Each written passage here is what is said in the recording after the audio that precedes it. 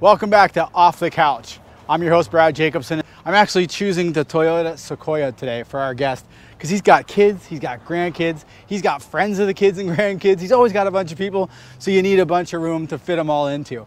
Not only that, this guy's got 2 houses at the river where he needs something that can tow boats and jet skis and the motorcycles. He does it all.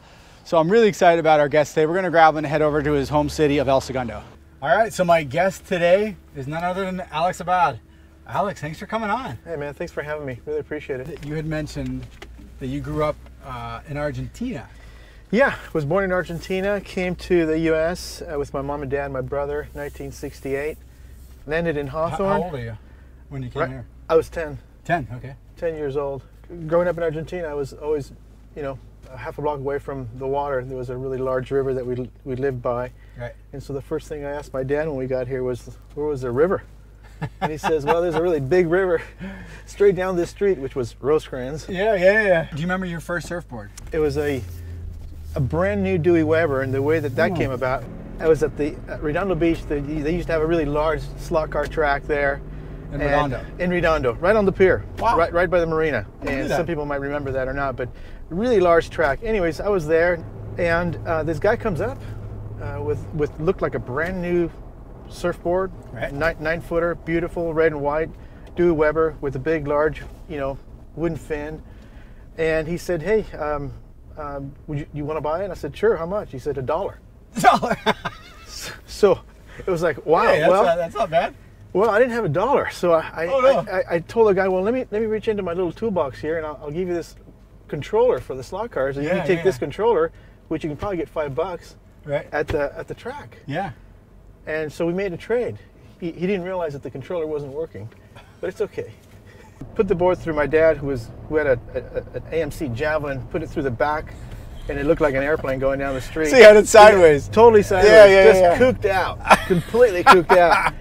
Made it almost home, and then we got a ticket. Got pulled over. No. Got a ticket for ticket costs a lot more than a surfboard. Oh, way more. Yeah.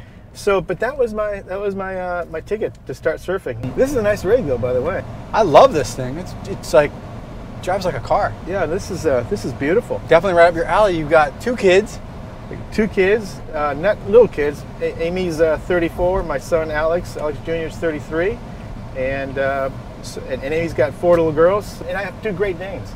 So I've had Great Danes. Yeah, Great Danes at 185 pounds apiece. So we need big vehicles. How'd you meet your wife? The long and the short of it, Doreen, my wife, she's been in the fitness industry for forever. And at one time, I decided to let me just check out what the scene is at all these different gyms. I went to this gym and I see like 100 people outside this door, and there's this little girl, because my wife's like 5 feet tall, right, maybe 100 pounds, and she was wearing a skin-colored leotard. Ooh, that'll catch your eye. And I thought, second take, I thought maybe she was wearing like nothing. I thought, oh my God. And I thought, well, she's a really good reason for me to be in that class. I guess whatever that class is. Yeah, so I'm going to take it. I'm going to take that class. What was it? It was an aerobic class. Oh, nice. So what happened was, as soon as the doors opened up, everybody just jammed in there. Oh, yeah. And I looked through the window, and then she goes up on stage, and I'm like, oh my God, she's the instructor. I'm out of here. So I never went in. So anyways, long story short, one day she asked me for, you want to get a cup of coffee? So she actually asked me out. Nice. Which made it really easy. Yeah. And that's how I met my wife. That's how it began. Yeah. I love it. And we've been married for, I think it's 27 years. I hope I'm not wrong, because I'll hear about it. But 27 years, man, and she's like a brand Valentine's Day is coming up. She's not going to be happy if you're wrong. No, I know. Yeah, she's like a brand new car every day. She's amazing. Oh, that's great. I've been very, very fortunate to have someone like her in my life. So now we're turning into El Segundo. I've been in El Segundo for nearly 30 years, and this is where I moved here just by accident. Ended up raising my family here, so my kids went from kindergarten through high school here. And it's just been an amazing place, to raise a family. It's here, I turn it right here. Yeah, nice. Well, this thing handles nice. Where are we going? Where are you taking me to? This area is referred to as a Smokey Hollow area of El Segundo. Smokey Hollow got its name from, years and years ago when Chevron, this little valley area, used to be a little hazy. Right. And of course, there's none of that now, but that's where it's got its name. So the reason we stopped here is because I know that you like it's a really cool building. You were fond of the old El Segundo Bakery, which was on Grand. There's a wonderful young girl who grew up in town, Jenna, who started the Smokey Hollow baking company. Wow. And she just does amazing stuff. So I thought we'd just let's stop go. Let's go check it out. I love the building. This is crazy. I know, it's an amazing building. Jenna. Hi, Jenna. How you doing? Hi, good. How are you? Pleasure to meet you. Thank you so much. This is a really cool place. Thank you. Wow. How long have you guys been open here? We've been here for about a year now. Oh, so cool. Yeah, we love this little town. El Segundo's the best. So Alex got us to make a special treat for you if you're interested. Alex, that's awesome. Wow. Look at this. Even has the Civic really House cool. logo on there. Gotta try this. Yeah, Derek this is Levy, pay attention. You got me cheap donuts. He's got me personalized cupcakes. Gotta step it up, Derek. No big deal. No big deal. Yeah, that sounded good.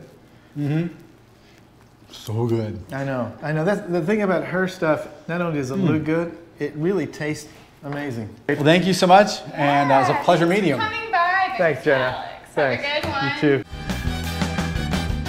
Downtown El Segundo. For people who have never seen it, you can kind of think of like, Leave It to Beaver style. Yeah. This is what I get to feel. This is why I love it down here so much. It feels like a really small, tight community where you tend to get to know most people. And the community is just an amazing community that kind of looks out for its own. It looks like it's a lot of like mom and pop style stores where it's not big names. We got an American flag hanging out in the street sign. How great is that? I know. It's This is amazing. great. This is amazing. When we first moved to El Segundo, a lot of these stores weren't here. There were older stores, a lot less retail. Right. There were no coffee shops. And now we got the Blue Butterfly, which has been around for a long time. Right. And Two Guns. I mean, there's just a ton of new retail, mom and pop, really good businesses that have come into town. Every so often, every city has its it becomes highly desirable, and it becomes it. Right. And the buzz now is that El Segundo's it. Right. So if you want to be able to find an affordable home, if you want to raise your kids in a great community, if you want schools that are rated 9, 10, Right. and you want a coastal community where you can still ride your bike down to the beach. Right. And Just you'll can't be- ride it back up. You can. It just keeps your legs in shape. Yeah. Right? It's a very healthy ride to the beach. Right now, Grand, you go to the end of Grand, Watch yourself. and you got a parking lot. Growing up, there was no parking there. Right. There was no bike path. Growing up, we actually used to surf, the oil pier, because the oil pier now has become the jetty, Right. Hammerland. So, but at that time, it was the oil pier, and we used to park at El Porto, Right. and then walk on the sand all the way, and make our way to the oil pier, walk Okay. underneath the oil pier, and then surf the left or the right. And you can No smell way. oil. Oh no, there'd be oil. And of course you had to time the tide right, because if it was big and the tide was Caught high, underneath the pier. you're gonna paddle back, because there was Yeah. no bike path. There was no place to walk. Oh, right. So it was just the water, the sand, and the break walk. A lot of us, 3, 4 of us would start walking, and there'd be nobody there. It'd be like we were the crowds. It was amazing. I don't know if people know this. You still ride motocross. Yeah. I mean, still that's like a young man's sport. It is, but see, between The wife's between not the telling left you, and right hey. ear, I still think I'm 25, and that's a problem. The wife never says, hey, why don't we leave this to the kids? No, she does. She reminds me when she's helping me put my pants on in the morning that you might want to reel it back. But I don't think I'm not ready to do that. So here's what you notice throughout the entire city is that we don't have any parking meters. So you just parked. We're cruising. You go where you want to go. You It's park, super and- relaxed. Yeah. Exactly. Within walking distance, a block, 2 blocks, Right. you got amazing restaurants. That's what. Yeah, it's like we said. And you got free parking. You And can free go right parking. to it. Right. What is a unhealthy food that you cannot say no to? I like the barbecue, like sausages. Oh yeah. That's a good one. With sauerkraut. The pizza I'm out of control with. Yeah. Yeah. Pizza, you know what? My mother-in-law says she's never had a bad pizza. That's awesome. You're stranded on a deserted island. Yeah. You either got alone, just by yourself, or someone who does not stop talking. Where do you go with? I'd probably rather be alone. Yeah. And you can always talk to yourself. And if you're there long enough, you probably develop a split personality, and you always have a great conversation. Oh my gosh, look at this. We got the mayor of El Segundo here. Drew, how are you, man? Good to see you. And you've known Alex for a while, right? 20 years probably. Yeah, at I've lived least. here 20 years. 24, so Yeah. yeah. Surf trips together and Mex and Yeah. other So wait, do you have a really fun story about him that he may not want to hear on? Yes. You know, my life is an open book. well, all right. I mean, we have had our experiences surfing the East Cape of Cabo. Right. And both of us having a minor version of Montezuma's Revenge. Ooh. While we're like Oh, surfing. you're gonna go to that story? Vacating. Really? You said open book. Well, I think that's a private book. Actually, 2 Sundays ago, literally, I checked Facebook. I see a picture of Alex with his bike and his rack somewhere close to the jetty. Yeah. And I was kind of like having those mornings where it doesn't look too good. Right. But Alex puts this like totally positive, optimistic post, so I just get on my bike, cruise down there. And I see you in the lineup. Eric Bush, the former mayor, is coming out of the water. Yep. So, you know, he's always just setting the trend in terms of pushing the envelope and being positive. Having fun. He's being Having very fun. He's one of the guys that would surf a 1 foot day, big grin, smile Yep. face on him. 100%. Yeah. And Yeah, charging yeah. when it's double overhead. So. Yeah, with a different kind of a grin. Exactly. Right.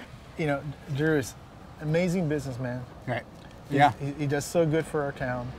He's got such a giving heart. His business, his family, his company, they do so much for the community. It's just Right. amazing. So we're really fortunate to have a guy who's a waterman, Right. who just loves the town, super sharp, and it's really special to call him a friend. Yeah. But you recently got an award from the city because you do a lot. You have Tower 60, right? Tower 60 is the El Segundo Tower at the end of Grand. Right. And, you know, make a long story short, I took a photo of the tower one time when they were having the fires 3 years ago in the valley. And the photo was a really cool photo that a lot of people, when I put it on Facebook, a lot of people requested a copy of it, so Nice. I gave it out. Then that year, my wife said, you know, it's a cool photo, why don't you put it on some coffee cups, put some chocolate in the cups, send it to your clients. So anyways, that turned out to be like, you know, 1,500 cups. From the cups, I put it on the on hats, like Right. trucker hats and whatnot. Yeah. I mean, it just turned into like an amazing, it was like a weed that turned into like a wild thing. And so now we've given away over 15,000 hats and thousands of dollars worth of apparel. What happened was that there was such a desirability for that logo, for that little brand. Right. It doesn't have my name on it, it's just Right. the Tower Right. 60, that I felt that, well, you know, if people really like it that much, they want it that much, then I'm going to leverage it Right. to give back.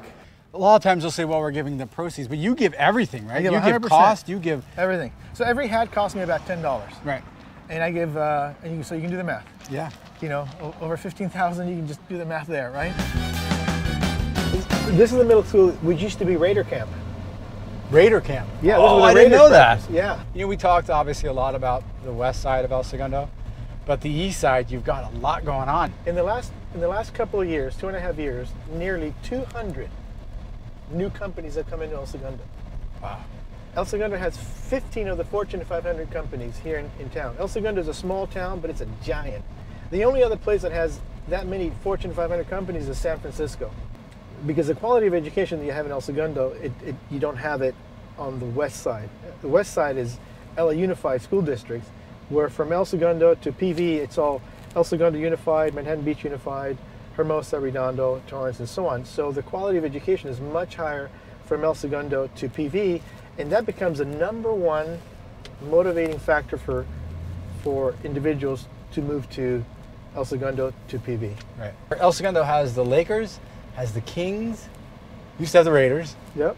I mean, for a small city, what do you know what the population of El Segundo is? It varies right around 16,000. There's 16,000. about 5,000 residences in El Segundo. So do you see LeBron James running around town? No, I haven't. Yeah. No, but if he's looking for a house, LeBron, you're the man to up. call. Alex does a ton of recreational things. Run through everything. You got motocross. well, you know, obviously, you know, I started with surfing. Right. I played semi-pro soccer because I'm, you know, being from Argentina, that's what you do, is like breathing. Right. I consider myself a waterman because surfing is my #1 probably passion. It's part of my life. Raced motocross, ride motocross. You know, I love everything that you can put fuel into. Yeah, I guess I'm a bit of a speed junkie. I love anything that kind of goes fast. I got to tell you, I'm actually living my dream, man. Oh, I love hearing that. It's just one of those things. I came from Argentina, right? No English, no money. My dad had, less than $100 in his pocket, and we came for the opportunity to break the chains of poverty. Right. God bless this country. It gave us that opportunity. Worked really, really hard, always creating the change that you want. Life is a bit of a garden. It's how you cultivate it, right, how you plant it, and then how it grows, and then you see the fruits of it. Right. And I look at my family, and I tend to see a bit of that. And I'm really happy about what I see. Yeah.